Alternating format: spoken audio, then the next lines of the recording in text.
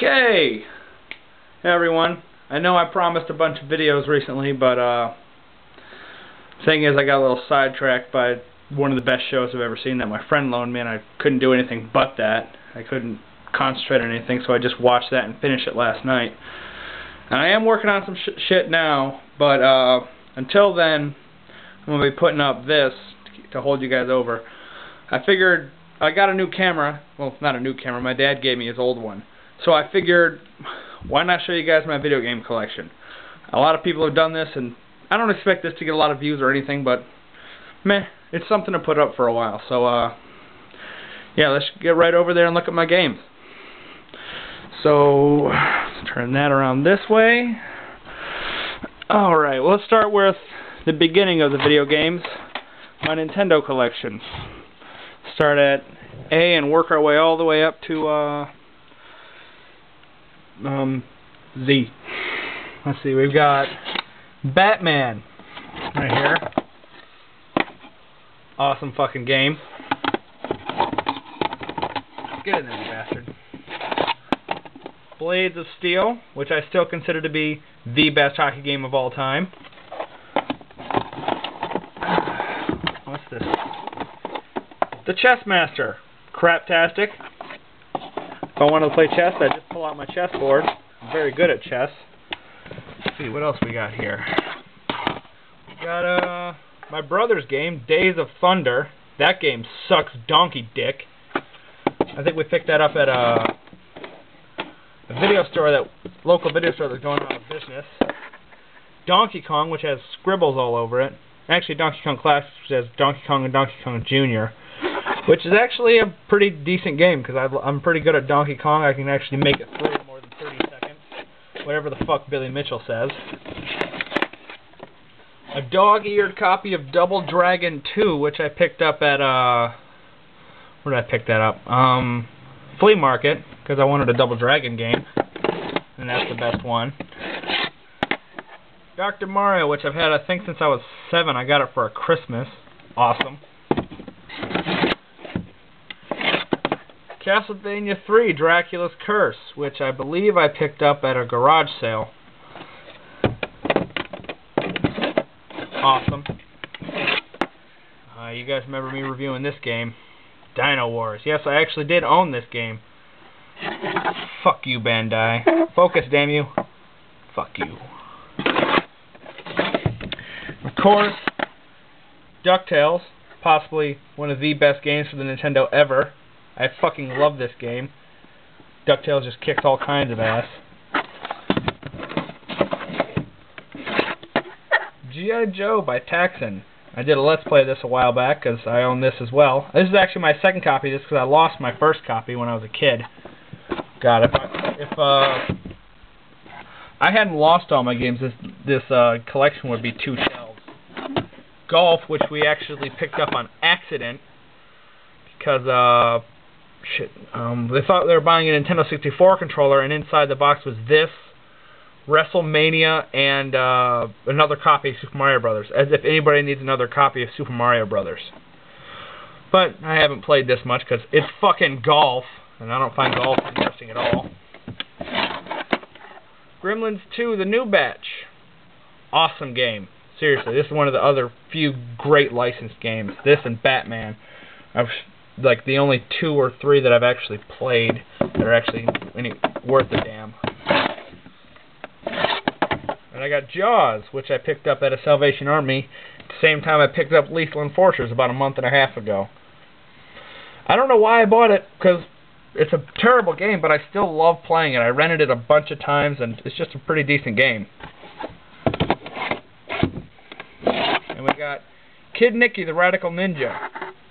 Pretty decent game. I never beat it because it's fucking boring or my Nintendo would screw up on me, but I hear it's really easy, but you know, I just never had that much interest because it's not that fun of a game. And what Nintendo collection would be complete without Kung Fu? Everybody has to own Kung Fu. And Marble Madness, arcade port, which is hard as tits later on in the fucking game. I mean, it's hard as hell. But yeah, that's my brother's. I think he bought that at the same time that I good. He picked up Days of Thunder. Mega Man 2. Best Mega Man game ever. Did a Let's Play of this. The only Let's Play I've actually finished. Stick that back in its little case. Metroid, second label edition. Get out of the case. Yeah, I got the second edition of Metroid, which is a re-release, I believe after Metroid 2 Return of Samus came out, because, you see those shoulder pads on her thing there? Those weren't actually added until the Return of Samus, because that's how they had to do the power-up system. When she got better armor, she got shoulder pads. And in this game, she obviously never gets shoulder pads. She'd change colors or something. So that's how they did that, and I believe this is the second re-release. Mission Impossible. Hate this fucking game. Never been able to get past the first level. It's fucking balls hard. Paperboy. Everybody loves Paperboy, right? The Punisher. An LJN game, which I did not know that they were fucking that bad at making games, but I actually kind of enjoyed this from time to time. It's not bad. You can't beat it without a Game Genie, but you can usually get past a level or two. One of the better LJN games. Rambo. Yeah, Rambo. I think I got this for Christmas because I was into the Rambo movies when I was like 7. And, yeah, this game really sucks. It's basically a Zelda 2 knockoff, but, you know. RoboCop. Yes, I own RoboCop by Data East. Not a very good game, but I still play it. Now, these are the 2 games that are going to actually be embarrassing that I still actually own. Sesame Street, ABC, Let Her Go Round, and Ernie's Big Splash. Yeah. No. And Sesame Street 1, 2, 3 with Astro Grover and Ernie's Magic Shapes. Thing is, I never liked Sesame Street, not even when I was a kid. I hated Sesame Street, so I don't know why my parents bought me these. I also hated Star Trek, but my parents bought me Star Trek models and Star Trek movies. Now I can't wait to see that new movie. Spy Hunter. I think my brother picked this up because of the car on the front. It shows like a bike, a boat, and a plane, but I've never gotten anything but the boat and the car. I don't know if there's like 6 or 7 levels of this, but it's an arcade port that you basically can't beat, so yeah. Strider. Picked that up at a garage sale, along with Castlevania. This is terrible, terrible Nintendo port. Don't ever play it. Super Mario World. Super Mario with World Track Meet, which you need that stupid Nintendo Power Pad to play. So yeah, screw that. Got 3 copies of Super Mario World. Super Mario 2, Super Mario 3, which is probably the best game. Little known RPG dungeon crawler called Swords and Serpents. I picked up at where did I pick that up? Oh, that going out of business sale at the video store near my dad's. That's pretty decent actually. Wheel of Fortune. Got that from my uncle.